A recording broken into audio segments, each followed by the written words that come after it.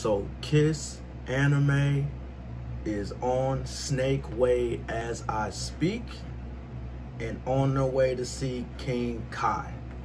And we ain't got no Dragon Balls to bring them back. Rest in peace, Kiss Anime, bro. For real, I don't feel no type of way about it. I haven't watched anything on Kiss Anime since,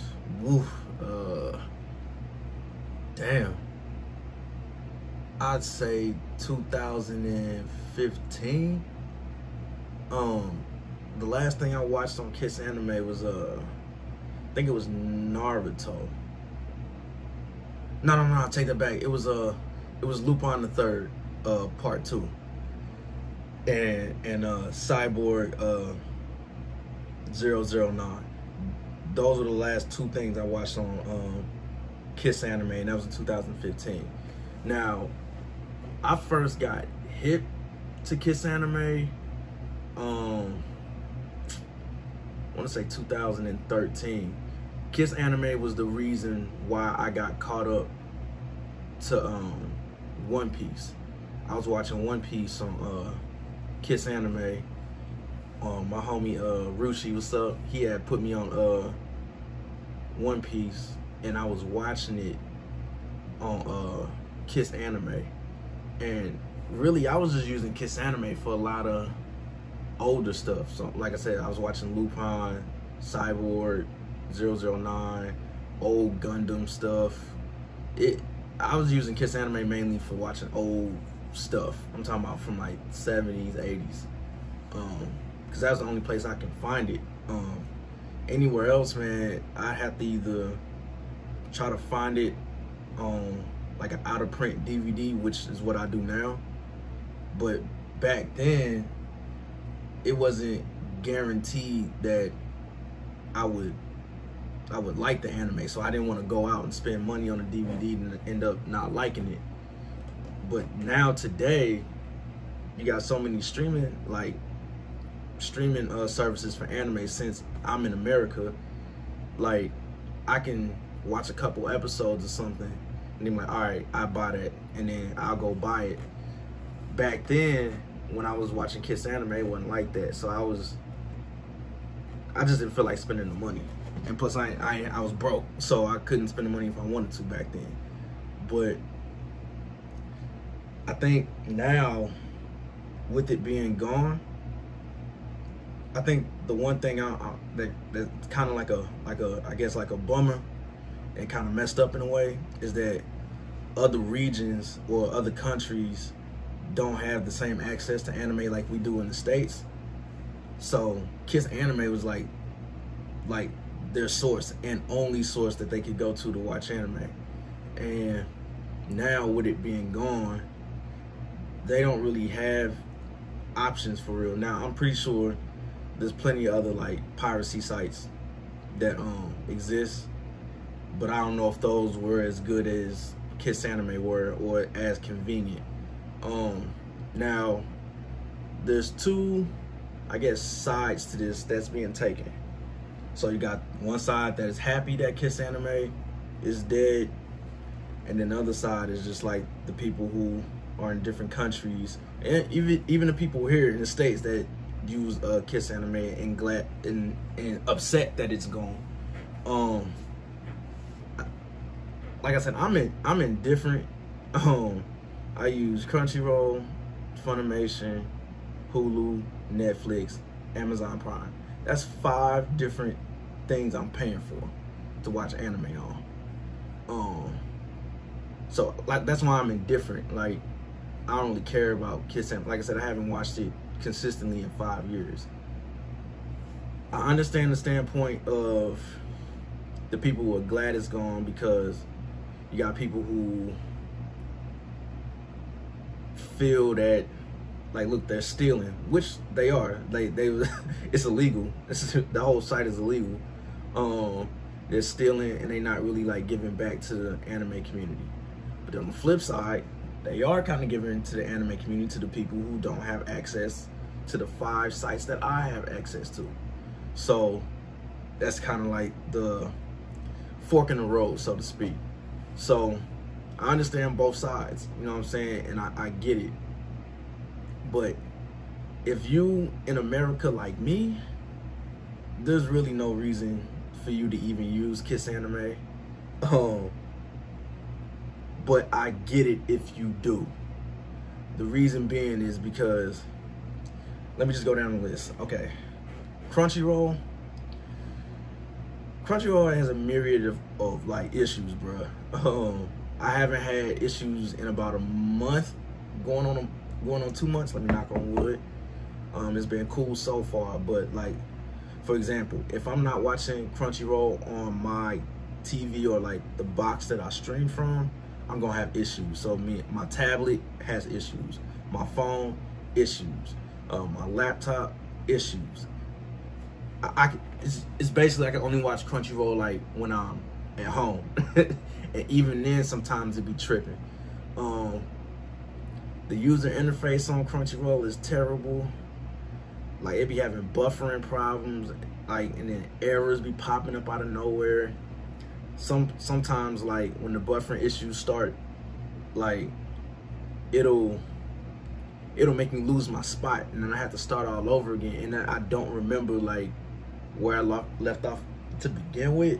But it's just a pain. Like I'm almost done with it, and then I gotta go find the spot where I was at. And that's super hard to do when it's subbed, you know what I'm saying? Funimation, I just started using it, but basically the same issues. They're a little bit better than Crunchyroll so far. Like I said, I just got started with Funimation. I use Funimation strictly for dubs. That's it. So if I feel like I got a busy day and I can't like lock in on the anime that I'm watching that day, I go to Funimation and just watch the dub of it so I can just hear it. Netflix is pretty okay. They got two issues. Not the voiceover, but the translations on Netflix is terrible. Terrible. Like, try to watch a sub on Netflix and then watch it on like Crunchyroll, night and day. Terrible. How I found that out was kind of funny. I was watching a One Piece episode, just doing research on for Alabasta. That's one of the arcs or whatever. And I started out watching it on Netflix, watched the whole episode. Then I rewatched it on Crunchyroll a day later, just to try to brush up on some things, on some notes. And it was totally different. Like, the translations was off. I was like, hold up. So I went back and I'm like, yo, this seems more aligned with what I should go with. Because then I ended up reading the manga chapter and finding a specific part, and the manga lined up more with Crunchyroll than it did with Netflix. Netflix was just outfield somewhere else. And then they don't have as many like titles on Netflix, man. Like, it's slim pickings on Netflix. Amazon Prime is more, if you're looking for some old anime, that's where you go. That Prime got it. I haven't really seen any like recent titles on there that comes with Prime unless you gotta pay for them or something. I haven't checked, but I get lost in like the old titles. I'm like, oh man, they got Lupin on here. They got like old Gundam stuff on here. They got all types of old titles that I forgot even existed. And then I ended up getting lost in those. And then I don't even check for new stuff on there. But like I said, like here, I understand somebody watching Kissanime and then in America, mainly because it was like, yo, do I sacrifice my money for like a shitty platform? You know what I'm saying? And like terrible like watch experience, and then I may not even find the title I like on there, or I just deal with a bunch of pop-up ads and potentially get malware on my computer just to just to like enjoy my anime. When I was watching Kiss Anime, I didn't mind. The pop-up ads didn't bother me. The only time it started getting like annoying was like if I was going deep into a series, like One Piece, for example. Like when I was watching One Piece and I was just like, yo, I'm trying to like watch this seamlessly. That's when it got annoying, and that's when I started trying to find like a different like streaming service to watch anime on. So I forgot when I ended up getting Crunchyroll. I want to say it might have been, yeah, 2016. Yeah, so 2016 I ended up getting Crunchyroll because I wanted to watch Naruto. I never seen Naruto at the time, so I'm like, yo, let me see what the hype is about, and watch it. And I watched it seamlessly through Crunchyroll with no issues. After I finished Naruto, that's when I started having the issues with Crunchyroll and stuff like that. But I can definitely understand why people would stick with Kiss Anime over that, because all those issues, when you in deep on stuff, man, and you just trying to watch it, and then it's just buffering trash, and then the user interface is just terrible, and it just make you give up, basically. Now, one thing is for damn sure is that I don't feel sorry for Kiss Anime shutting down at all, bruh. Like, I want to say they've been around probably 7, maybe 8. Yeah, 7 to 8 years. And within the 7 to 8 years, you don't even think of even trying to go legal. You just kept operating illegally and making all this money. I know they made so much money because just off the ads they were putting on there alone, they would literally throw any ad on there, I believe, if you just paid them. So think of just like all the people around the world just giving them money. And then I don't even think Kiss Anime had like a staff, so they didn't have no staff to pay. The people that was putting the content up there were mainly just average people like me, or I wouldn't put nothing on there, but I'm just saying like average citizens putting up stuff up there. So they didn't have a staff to pay, so they were just pocketing all the money from the ads. Like, so the fact that they didn't even attempt to like purchase purchase titles to put on the platform was just baffling to me. Now, I don't know how much that costs to put like an anime title on a platform. It could be super expensive, I don't know, check me on that. But Kiss Anime just kind of reminded me of like you ever see like those like drug movies or a drug show, and the Kingpin on there, they up like 50 million, $100 million like net worth, right? And I'll be watching it the whole time like, yeah, this is entertaining and all, but like, bruh, if I got 50 million net worth, I'm quitting the game. It's over. Like, these people, the characters be coming from like dirt poor, just no money for food, barely got a roof over their head, and then they got 50 million and they don't want to leave the game alone. So like, they'll still take the chance of getting killed by the police or somebody else who hating on them in the game. And then of course it's the same story at the end. They either get killed or they in the feds doing 25 to life or just a flat life sentence or whatever. Kiss Anime was operating the same way. It was operating like a drug dealer in that show. Like, bro, you already up all this money. You might as well try to make it go legit so you can at least keep it. Cause like people are actually choosing your platform, not because it's free, because Crunchyroll has a free option and it has ads, just like Kiss Anime has more annoying ads, but they still choosing Kiss Anime over Crunchyroll because the interface is better and is more convenient for them. It's like, it's better than Funimation, it's better than Crunchyroll. So like, dog, you ain't think once like, oh man, people like really mess with our platform, let's try to like go legit. They didn't think of that once. So I do not have 1 ounce of sympathy for Kiss Anime, not at all, bro. But respect to Kiss Anime just off the fact that it was an era.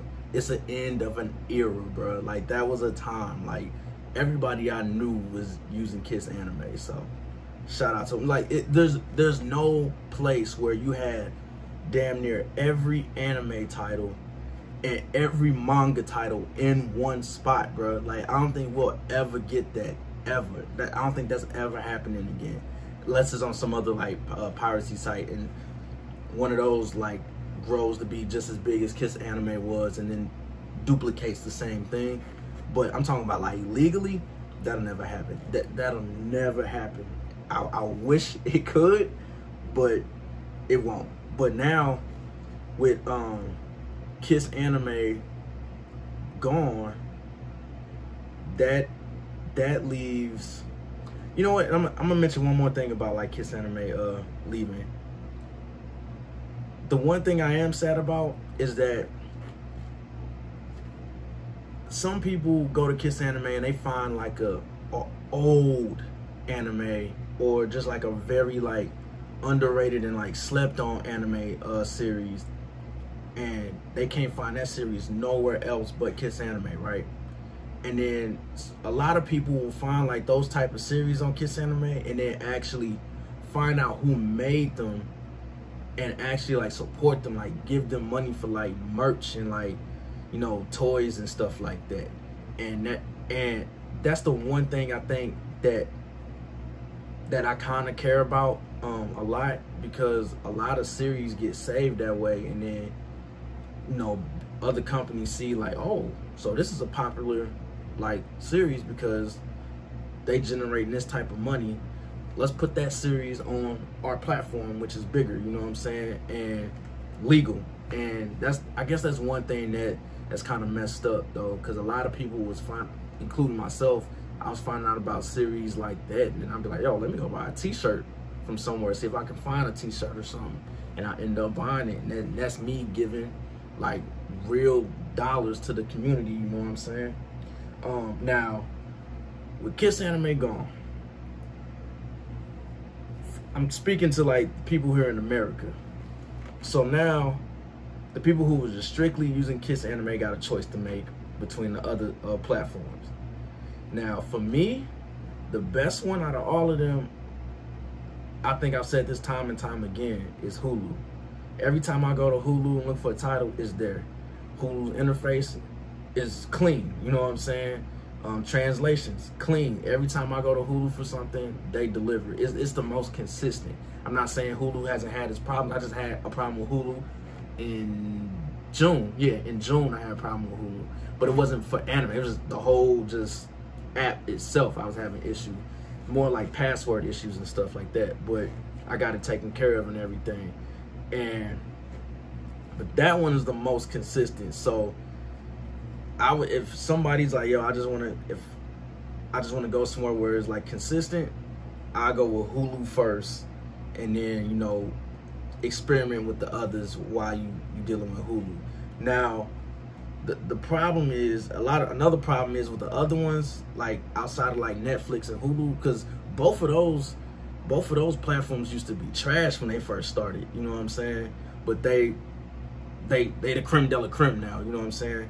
But those other places like the Crunchyrolls and the Funimations, like when I have like password issues, or when people have password issues, it's gonna take damn near like a year to get stuff like taken care of.